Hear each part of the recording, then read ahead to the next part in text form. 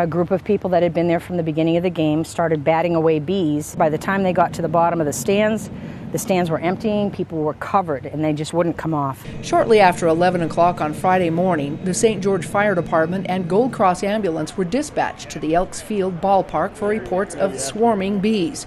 Initial units that arrived found several patients being attacked by bees.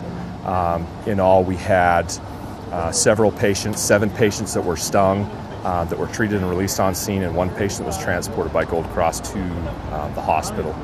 Debbie Francis, who was sitting in the bleachers at the time, was stung on the face several times. A nice gentleman came up once I got to the dirt here and just kind of nicely plucked all the stingers out. They were covered on my jeans. I looked down at my pants when I was trying to brush them out of my hair. And then the women with longer hair, it was very frightening because they would get tangled up in their hair. They'd still hear them in there, so we were trying to comb them out. Just very scary. A bunch of the bees just started attacking one person after another, and you're sitting there going, this isn't real.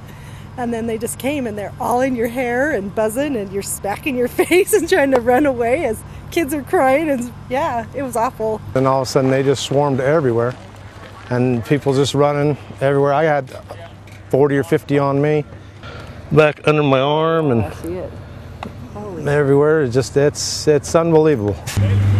The bees were housed inside a crack next to a pole located next to the bleachers. Once the bees felt threatened, they attacked. The fire department sprayed down a Class A foam to suffocate the bees. Hooper said while they typically don't like to kill them, in severe cases as this, they have no choice. It's hard to tell the difference between, say, like a regular honeybee and an Africanized bee, but usually when they're very aggressive, like an instance like this, typically they're going to be Africanized, or at least they're mixed in with that.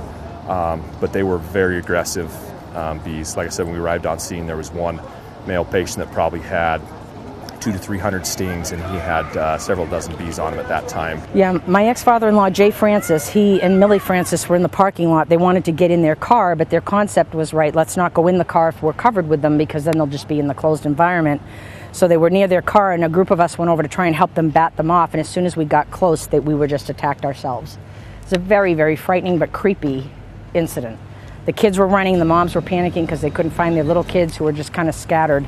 The closer we got away from the stands and out here to the dirt, the better off everything got, but we were still kind of beating them off each other and picking stingers off each other. Not a great event. Other high school ball teams arriving on site to play in the tournament were told to access the south side of the ballpark to avoid the area. Police blocked off the back parking lot to the field and warned those in the area to stay clear. Fire officials say if you are in an area where bees are congregating, you should leave the area and don't do anything to agitate them. I know it's hard to do, but you don't necessarily want to swat them and make sudden movements, but sometimes that'll trigger them and they'll get even more aggressive.